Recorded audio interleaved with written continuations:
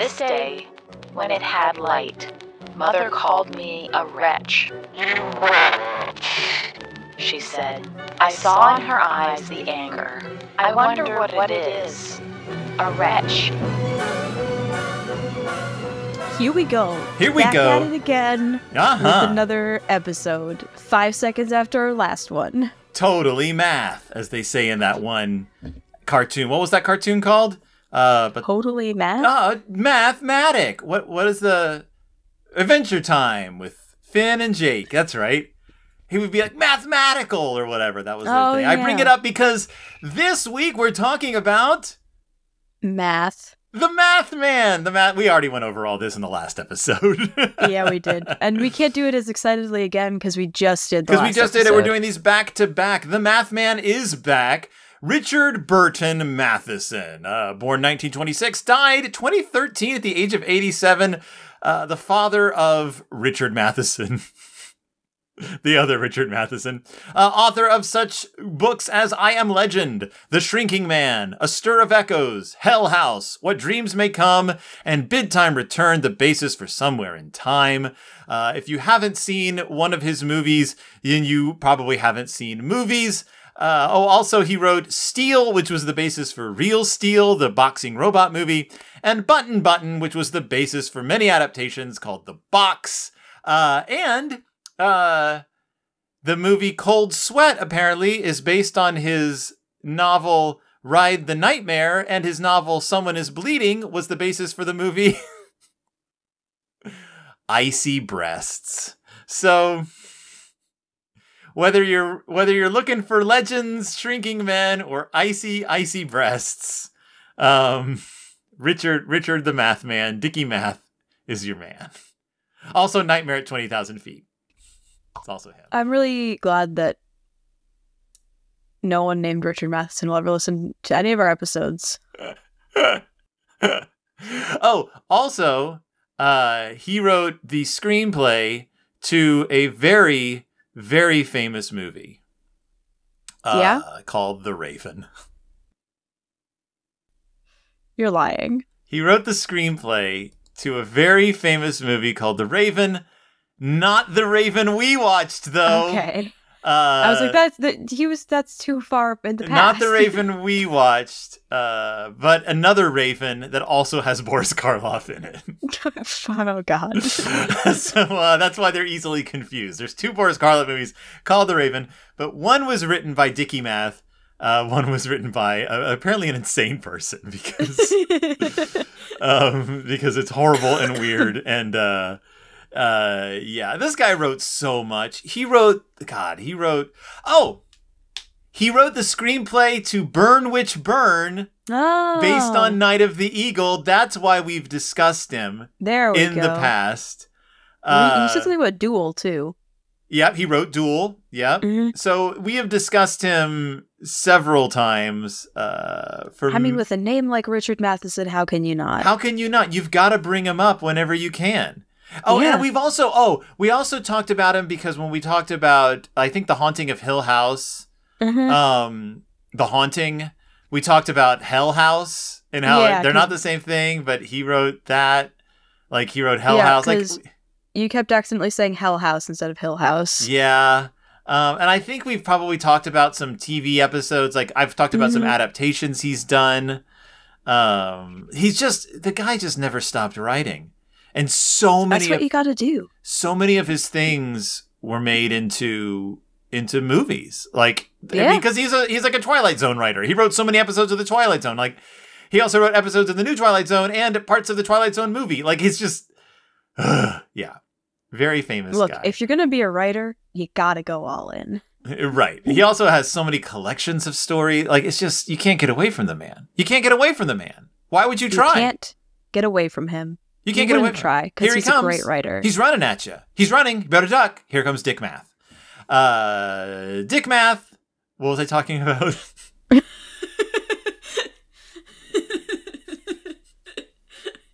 Damn Willow moment right there.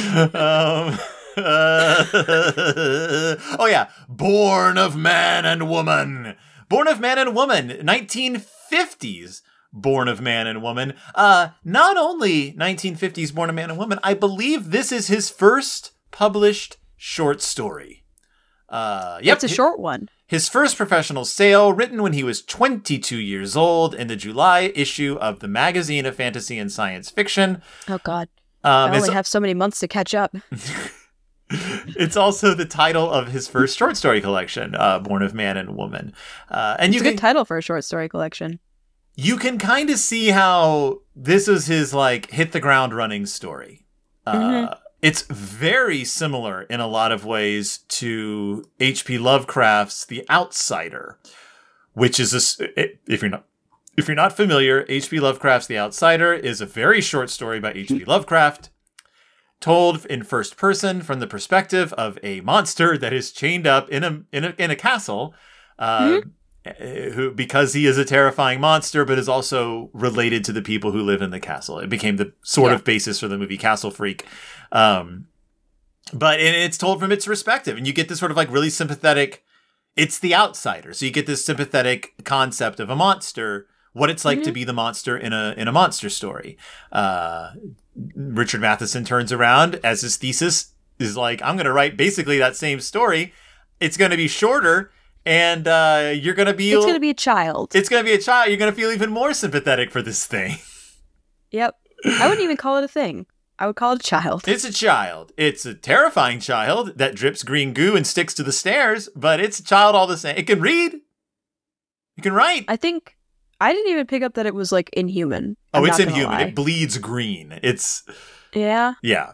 It's... Well, I mean, it's human because it's their child. Because they had a baby, and it's this. But we'll get into... I thought that... I was going to say we'll get into it, but nothing... Like, it's so short. Like, this is... Yeah. It's told We're like... into it. Yeah, it's told like a diary. You don't know if it's a boy or a girl. It's chained up in the cellar of the house. And it's treated like Batman Returns, the penguin is born, and the parents lock it in a cage and then throw him over the bridge. It's basically that, except they don't kill this child. They just keep this child chained up in a dirty basement. Yeah. See, when I was reading this, I thought the green was like the kid vomiting from the pain. Yeah, I think it's actually that this stuff comes out of its pores. Yeah. But again, this is told from the perspective of the child, who is clearly not hyper educated. Yeah. It says, I spilled some of the drip on the floor from one arm. It was not nice. It made ugly green on the floor. As unpleasant as that is to read. Yeah. It's an icky story.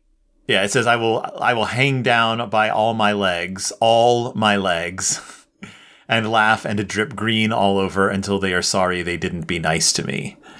So it has multiple legs and it drips green when it wants to.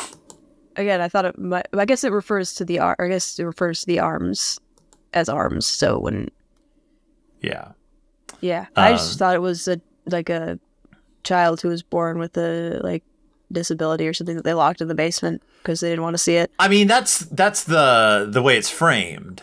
Yeah, like this could just be a child who gets locked in the basement because they don't want to see it. But it's also a child with many legs who drips green.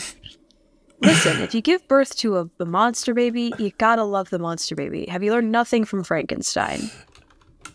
Yeah, I mean, there is that. There is the idea of this is something we've created, and because we are shunning it, we are being punished for it. Now, it reminds me a bit. Do you remember the story "It's a Good Life" by Jerome Bixby? I read it out loud to you. It's about the little boy with psychic powers who sends people to the cornfield.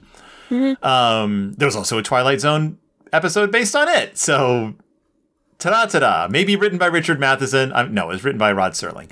But in that story, you hear about the little boy Anthony a lot.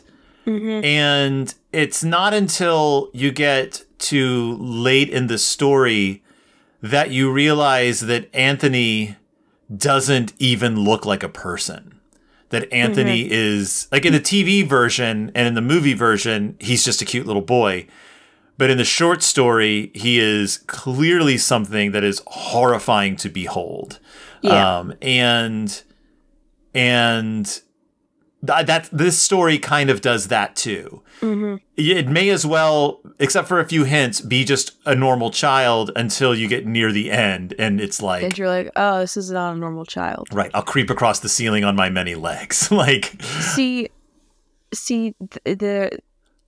you feel really bad for this kid the entire time. And then it killed a cat. Well, so it's confined to this basement. It's chained to the wall. I'll stop saying it. They're confined to a basement. They're chained to a wall. They're strong enough to break the chain, though, when they want to. Yeah. And basically what keeps happening is it's a series of it's like 5 or 6 diary entries or so, written in broken English. Yes. But it's obviously it can write that sort of relate what its day-to-day like sort of life is. It tries to listen to people upstairs. It gets beaten for daring to come up the stairs. It looks out a window at some point just to look at little children playing. It gets punished for that. So they keep chaining the child up to the wall. Yeah. And at one point it hides, or they hide in the coal bin, but a creature shows up, which, as you said, was the the girl shows up. Oh, right. She comes down the stairs because one of the kids sees the other child in the basement and is like, "What's that?" Yeah. And so I assume the little girl, or as the child refers to the kids, little fathers and mothers, goes down to investigate. Doesn't see anything, but the little cat smells them and like goes to the bin and sees them, and they like grab it, and it bites them because it's a cat, and that's what cats do, and then they kill it because it hurts. Yeah, they don't kill it because they're a monster. They kill it because they don't know what to do. Right, they're very strong. They never interacted with a creature like this before. Yeah. And the little girl runs away in fear. Yeah, it says, I didn't want to hurt it. I got fear because it bit me harder than the rat does. Oh, yeah, because also this poor child is bitten by rats. Yeah. I hurt and the little mother screamed. And I love that that the main character refers to children as little mothers and fathers because they don't have any other frame of reference. Yeah. I grabbed the live thing tight. It made sounds I never heard. I pushed it all together. It was all lumpy and red on the black coal. And then the child hides the dead animal under the pillow because they're ashamed and scared. Yeah. I was afraid of the stick because they get beaten by a stick whenever they're bad. Yeah. I really have to applaud Richard Matheson's use of language. Like the language in this piece is phenomenal. Yeah. It says, the opening is, this day when it had light, mother called me a wretch. You wretch, she said. I saw in her eyes the anger. I wonder what is a wretch. This day it had water falling from upstairs. It fell all around. I saw that. The ground of the back I watched from the little window. The ground, it sucked up the water like thirsty lips. It drank too much, and it got sick and runny brown. I didn't like it. Like the child doesn't even know what rain is. Or mud. There's no frame of reference for the out of doors. So Richard Matheson is like, this is how this child would see everything. I don't know. It's very really well done. There's what's it called? There's a style of writing that you do where you take something familiar and you write it so that it's completely foreign to you. Yeah. Like you write it as if it was. I learned how to do that in high school for my advanced like writing course that I took. Because we were going to be writing a piece about a community that we were going to like be going to and like studying and stuff and like writing about like their behaviors and things. I can't remember, an ethnography. So we learned how to like deconstruct things that we're familiar with into words that like into ways that we aren't familiar with them. Yeah. Like doing the laundry and like things like that. And it was a lot of fun. And he does a really good job of it in this. Yes. Without overselling it. Yeah. Yeah, this isn't Nell. This isn't I created my own language. This is just I have limited vocabulary because of how little I'm talked to. So I'm constructing language based on that. Like kind of like how like when an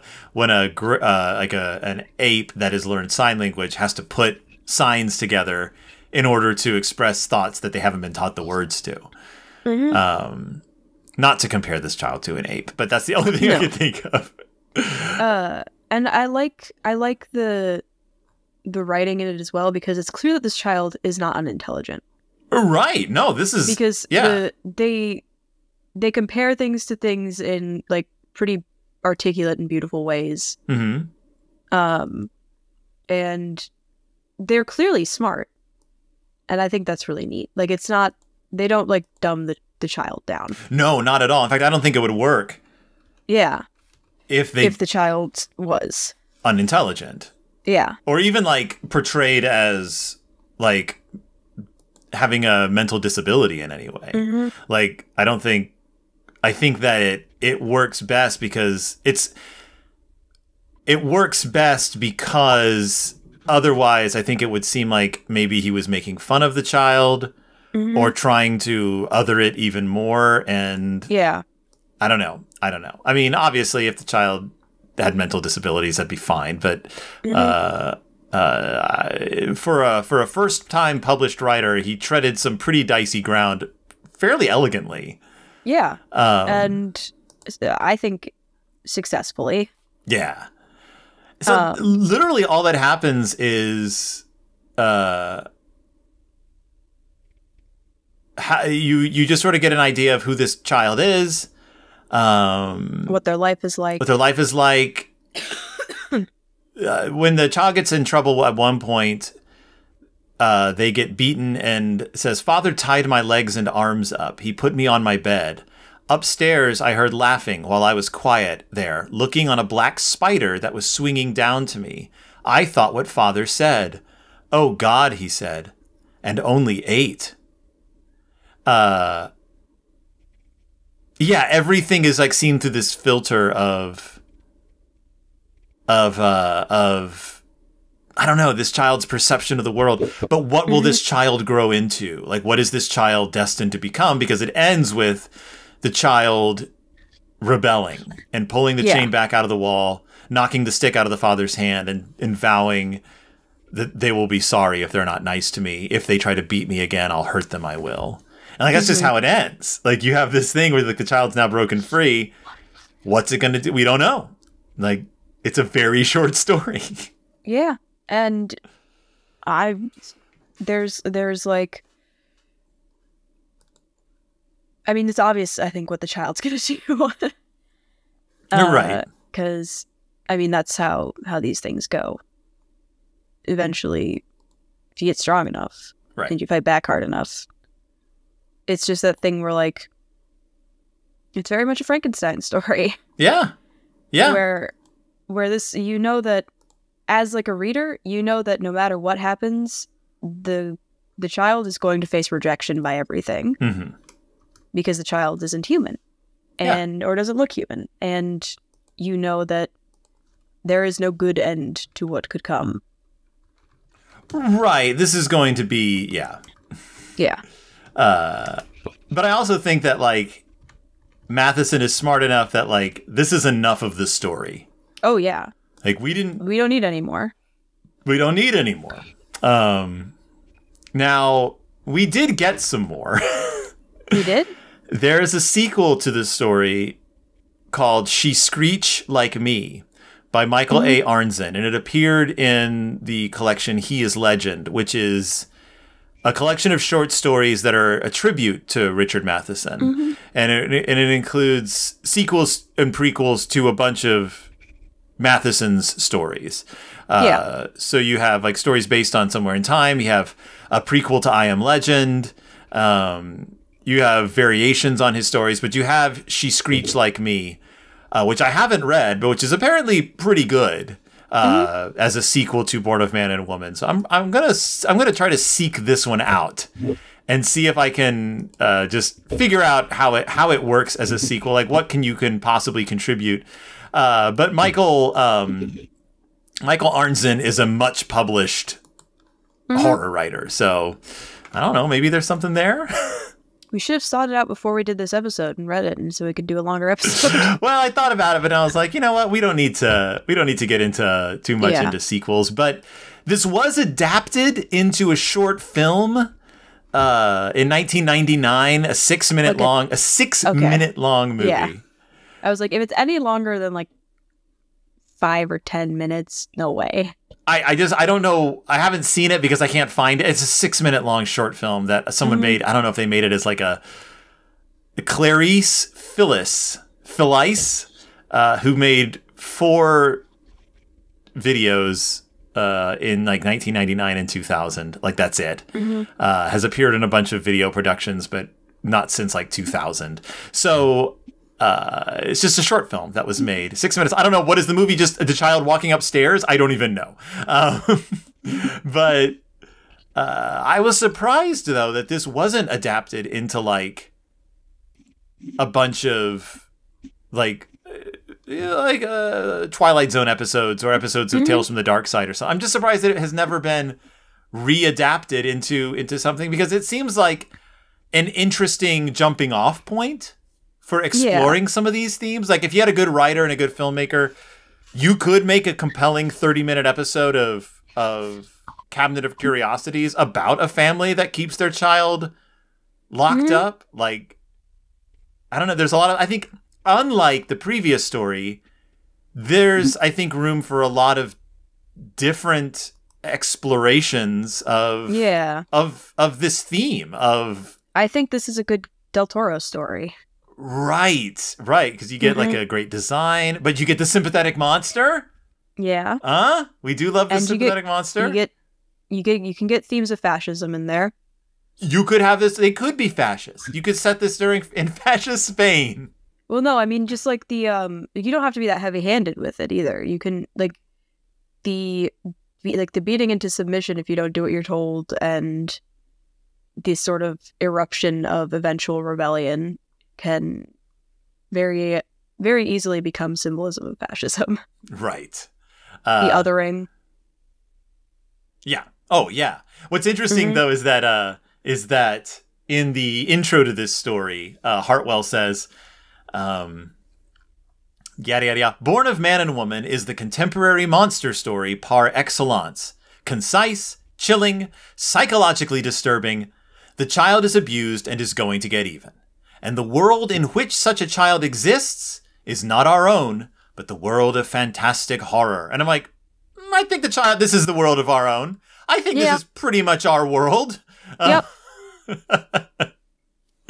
So I don't know how to tell you this, man, but there's genuine historical evidence of kids being kept in rooms because they didn't look right. Right. Oh, disabled children being treated like monsters? Yeah, I don't think we have to go too far.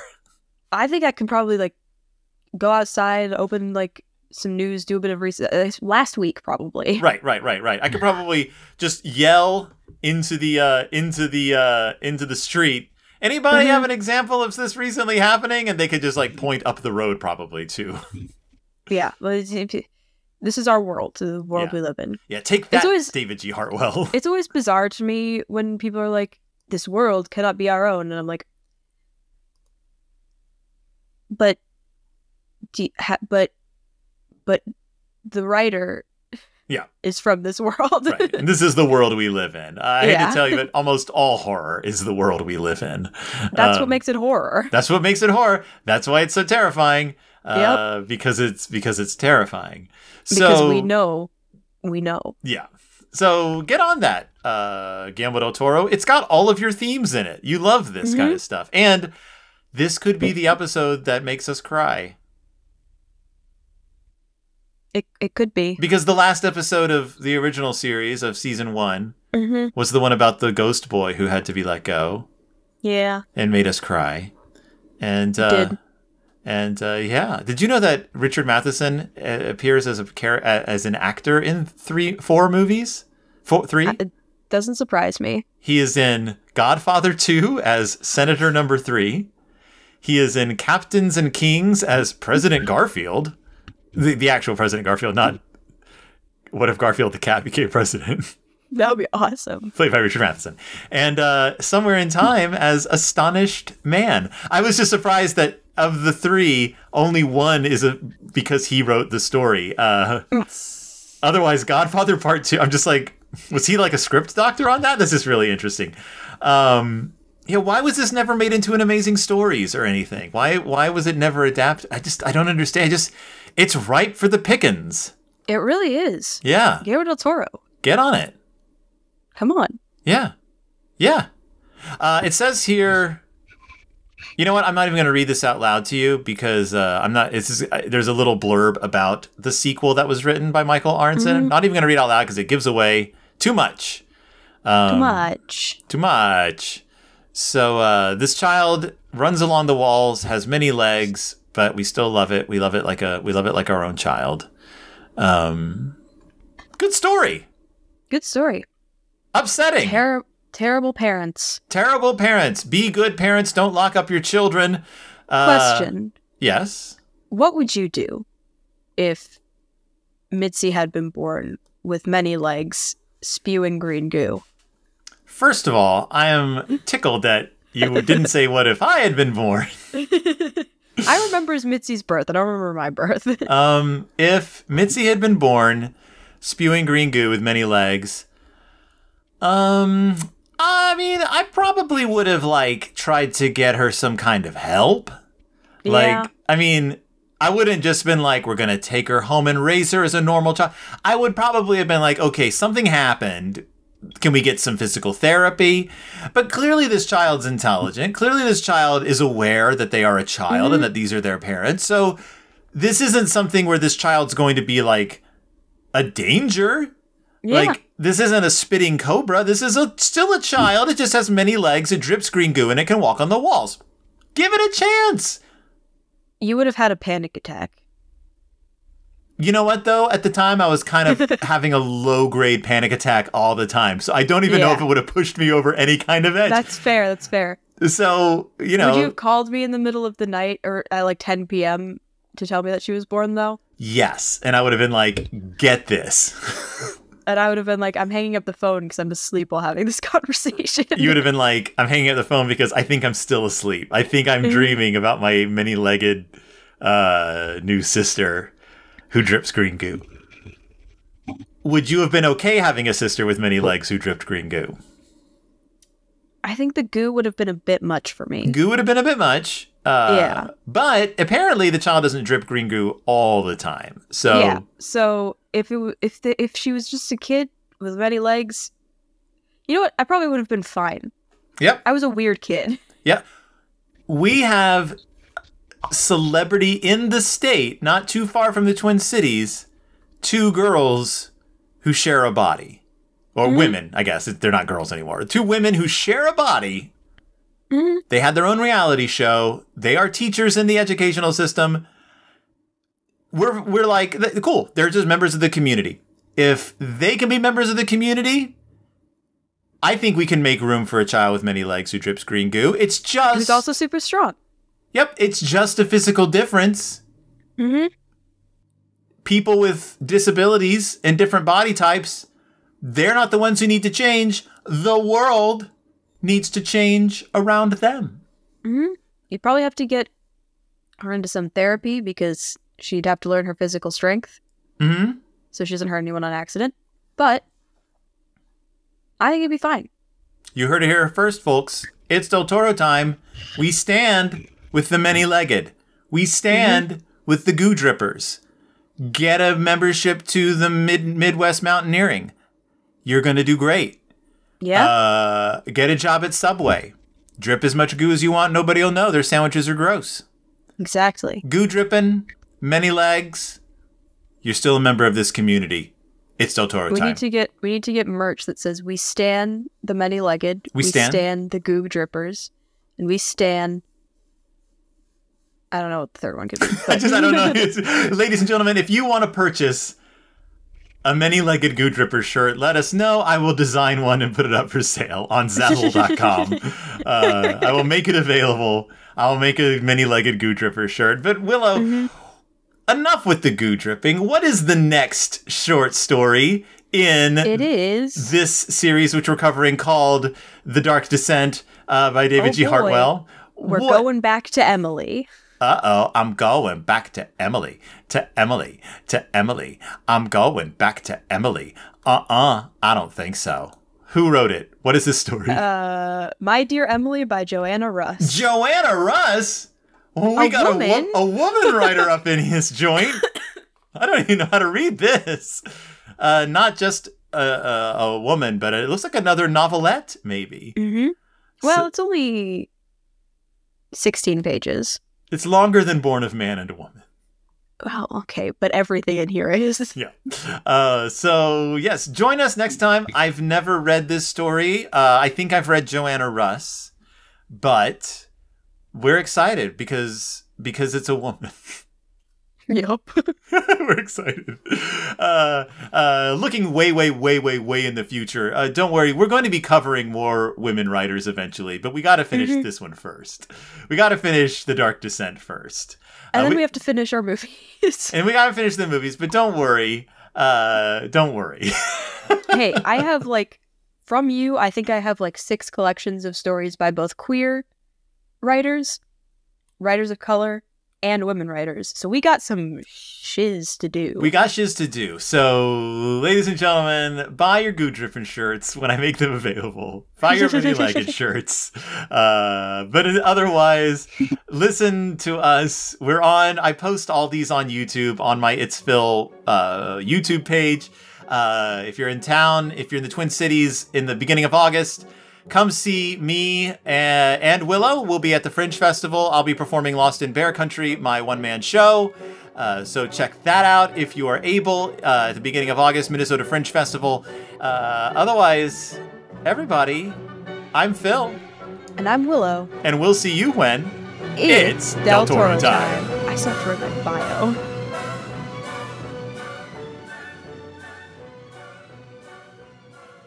I think this episode was as long as the previous one. I think you're probably right. Goodbye.